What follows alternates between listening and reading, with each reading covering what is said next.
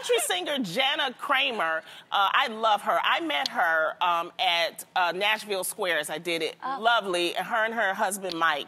And she gave some relationship advice. She says that they have a rule. It's called the 24-hour rule. That if one person lies, they have 21 hours to get back and admit the lie. Okay. 24 hours. 24 hours? Okay. Yes.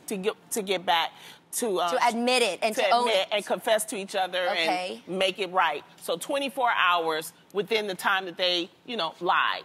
So pretty much something like, if I lied to you, I can come in the morning, I can come to you in the evening and be like, listen, just want to get this off my chest. Actually, when I told you this morning I was going such and such place, I was going somewhere else, and I want to get that off my chest. And that if it's within the 24 hours, she's able to forgive. And she says it shows growth, and it's honesty, and it builds trust, and that's what has helped their relationship. When I was first told this story, I was like, that's beautiful. But then I was like, why y'all lying like that? Guys, I have a bigger question.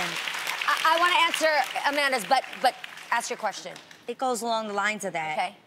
When you are lying in a relationship, two parties have to ask themselves this question. Number one, why do I feel I need to lie to her? Like, what am I doing? What am I feeling? What's going on the inside that makes me feel that I need to lie to her about these things?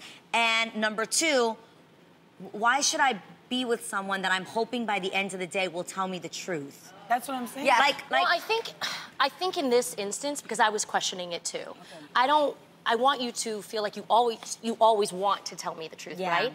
But I think what they were saying is he actually is a sex addict, and there was infidelity in this relationship. So they went to therapy, and the psychologist was trying to find a way on how to help them make it work.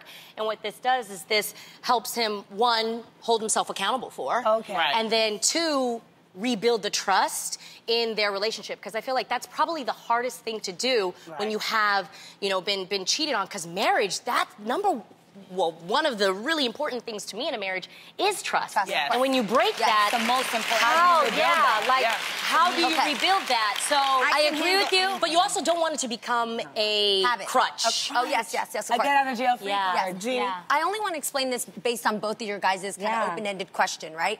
Now, we all know what a lie is when it's not the truth. However, I've learned in my time of dating that people don't always know what is considered a lie. And let me explain, okay? And then I'll explain the rule that I came up with that now works in my relationship.